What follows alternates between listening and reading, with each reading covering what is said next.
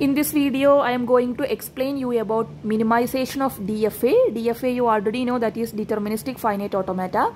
The finite automata belongs to which category? That is automata having no output.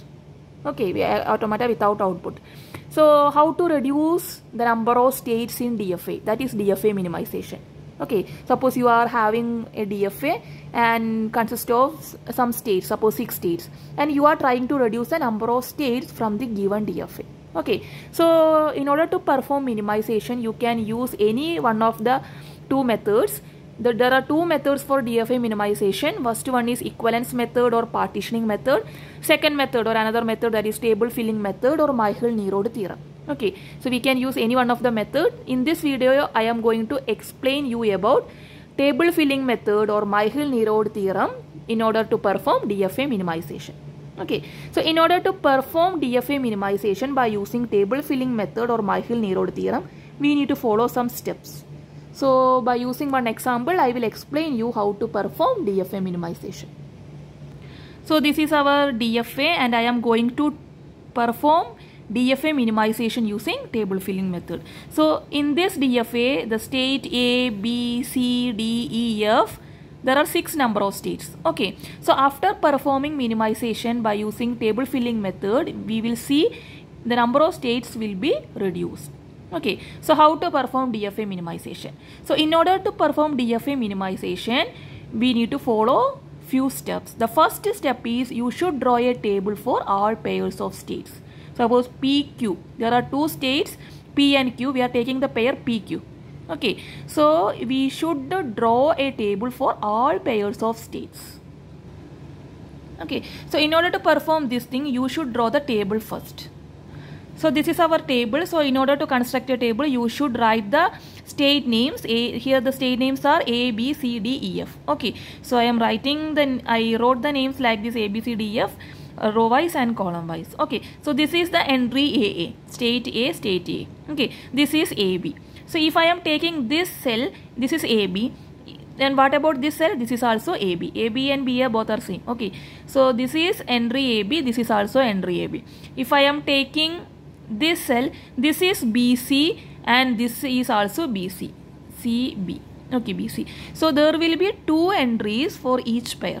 Okay, so we are removing the upper half triangle including the diagonal element. Why we are removing the diagonal? We are taking 2 different states. P is one state, Q is another state. If I am taking the diagonal A, B, B like that, then state A, state A. Okay, so no need to consider the diagonal elements. Okay, so we are removing the diagonal and we are removing the upper half triangle in order to remove the multiple entries in the table, multiple cells. Okay, so these are the cells. After drawing this table, what we need to do next? We need to mark all pairs where P belongs to final state and Q non-final state, or vice versa. Okay, that means suppose if I am taking a pair PQ, P should be final state and Q should be non-final state.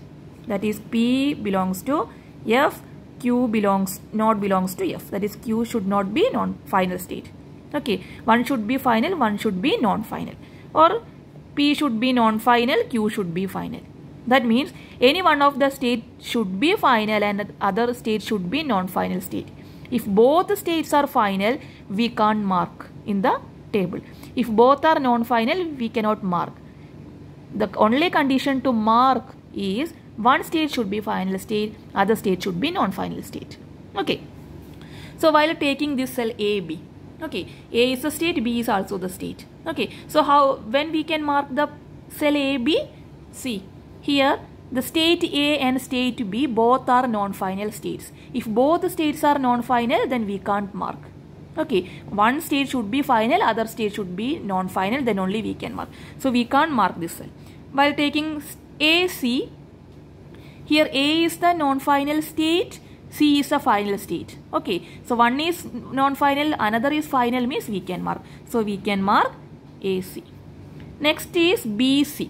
Okay, B is non-final state, C is the final state. So we can mark. Then AD. A is non-final, D is final. So we can mark AD. Then what about DB or BD? B and D. B and D. One is non-final, another is final. So we can mark this one. Then CD.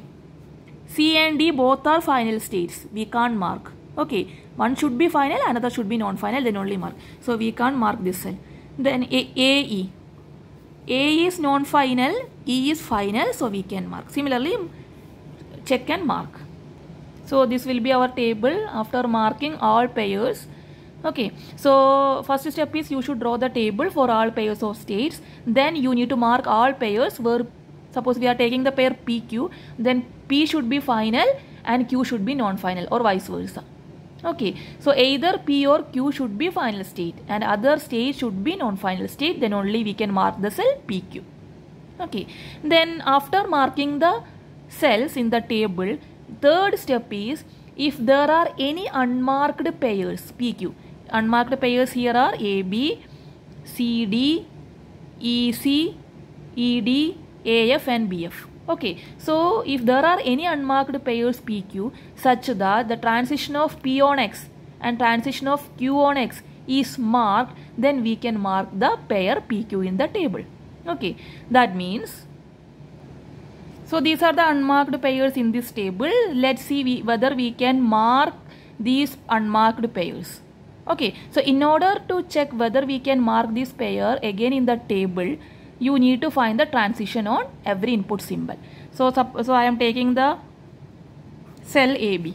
Okay, so I need to find the transition of A and B on input symbol 0. Here the input symbols are, here are the input symbols here, sigma equal to 0 and 1. Okay, 1 and 0 are the input symbols here. Okay, no other symbols. So we need to find the transition on each and every input symbol. So we need to find the transition of A on 0 and B on 0. Similarly, you need to find the transition of A on 1 and B on 1. Okay, the input symbol should be same, the state should be different. Okay, then we will get a pair. What is the transition of A on 0? When we are in state A, while seeing the input symbol 0, it is going to the state B. So A on 0 goes to the state B. B on 0.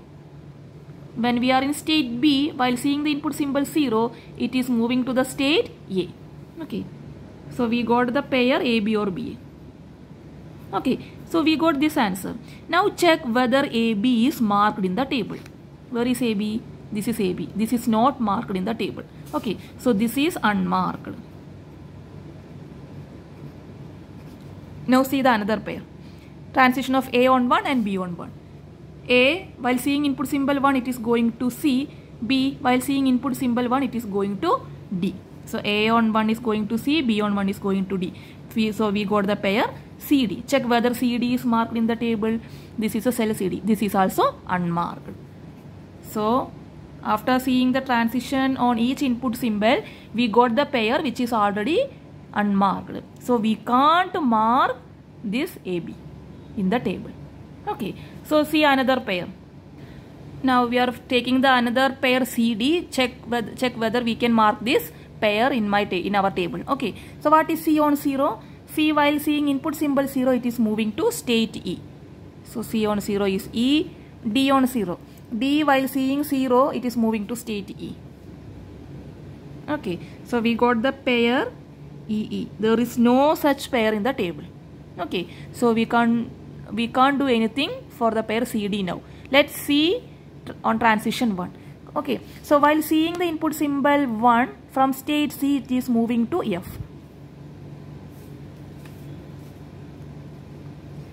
Then D on 1. D, while seeing input symbol 1, it is moving to state F. So we got the pair FF, which is also not in the table. Okay, so we can't do anything for the pair CD. Now another next pair is unmarked pair is CE. Find the transition of C on 0 and E on 0. Then C on 1 and E on 1. What is C on 0? C, while seeing input symbol 0, it is moving to E. E, while seeing the input symbol 0, it is moving to E. So there is no such pair EE. Then C on 1 and E on 1. C while seeing input symbol 1 it is going to F. E while seeing the input symbol 1 is also going to F. There is no such pair FF in the table. Okay, so let's see next pair DE. D on 0 and E on 0. What is D on 0? D while seeing the input symbol it is moving to E. E while seeing the input symbol also it is moving to E. Okay, so the answer is EE. There is no such pair EE. Then D on 1, E on 1. What is D on 1? D while seeing the input symbol 1 it is going to F. E on that also F. There is no such pair FF. Okay, then take next unmarked pair, it is AF. Now see the transition of A and F on 0 as well as on 1. A on 0 and F on 0. What is A on 0? A while seeing the input symbol 0 it is moving to state B. F on 0. F while seeing the input symbol 0 it is moving to the state F. So we got the pair BF. Check whether BF is marked in the table. BF is this is unmarked. Okay, so this pair is unmarked. Now let's see the transition on 1. A on 1 and F on 1. What is A on 1? A while seeing input symbol 1 it is going to C. F while seeing the input symbol it is going to F. Okay, so CF. So we got the pair CF. Check whether CF is marked in the table. Yes, CF. This is already marked. So we got a pair which is already marked in the table. So if we are getting a pair which is already marked in the table, then we can mark the corresponding unmarked cell in the table. So now we can mark AF in the table. Okay, so redraw the table once again, then you can show that the new pair, new cell we can mark. So we can mark AF. Okay, now this unmarked cell become marked. So one more pair we need to check whether we can mark or not, that is BF. BF. B on 0 and F on 0. What is B on 0? B while seeing the input symbol 0 it is moving to state A. F while seeing the input symbol 0 it is moving to state F. So we got the pair AF. Check whether AF is marked in the table. Yes, recently we marked the cell AF. Okay, so we got the pair which is marked. Okay, now we don't want to see the transition on 1 because already we got a pair which is already marked in the table. So we can mark BF. Okay, so mark BF in the table. So new pair, new cells, these that is AF and BF is now marked. Okay, now unmarked pairs are AB, CD, CE and DE. Okay, then take these unmarked pairs and check once again whether we can mark by finding transitions on the input symbols. Okay, if you are getting the same pair, if you are getting the same unmarked pair after finding transition, then just stop this particular step. Okay, so first we need to create the table, remove the upper half triangle, then mark the pairs. When we can mark the cell, one state should be final, other state should be non-final. Okay, after marking the cells, take out all the unmarked cells from the table and check whether we can mark these unmarked pairs. Okay, how to see this one? You need to see the transition on each and every input symbol. Okay, so after considering all the unmarked pairs and checking whether they can mark or not, then repeat the procedure again. Okay, if still we are getting the same pair of unmarked cells, stop this particular step. Then the last step is combine all the unmarked pairs and make them a single state, make them as a single state in the minimized DFA. Okay, so after marking, now our unmarked cells are AB, CD, CE and DE. Okay, so take again this particular pair and find the transition on 0 and 1. If you are not able to mark this pair, okay. This one also, if you are not able to mark, this one also you are not able to mark, this one also you are not able to mark, means just stop the particular step, third step. Okay, what is the third step? If there are any unmarked pairs, then you need to find the transition on each and every input symbol and check whether we can mark or not. If we are able to mark, then mark that particular cell in the table, otherwise leave it. Okay, so after completing the third step, you need to take out all the unmarked pairs and combine. So these are the unmarked cells. Now we are combining the cells. That is the last step. Combine all the unmarked pairs and make them as a single state. Now we are going to combine the cells. So first pair is AB. So A, state A and B are here. So we are combining the state AB. The next is CD, CE, DE.